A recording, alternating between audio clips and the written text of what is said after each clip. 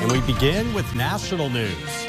Some say they saw it themselves and others found out about it on social media. The geomagnetic storm is erupting in full force and some residents captured its beauty right here in Bakersfield.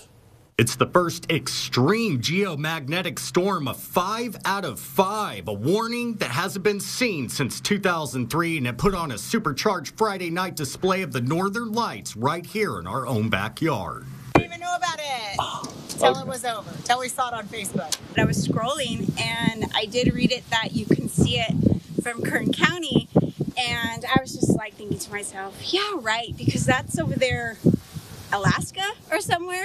Usually the northern lights are only seen in high altitudes like Alaska, but scientists predict the aurora can be seen across the U.S. Do you have your spot picked out? Jeanette Gomez picked Panorama Park. I think it would be this spot. We're just going to try somewhere up in the foothills, dark, away from the lights, and hopefully we can see something.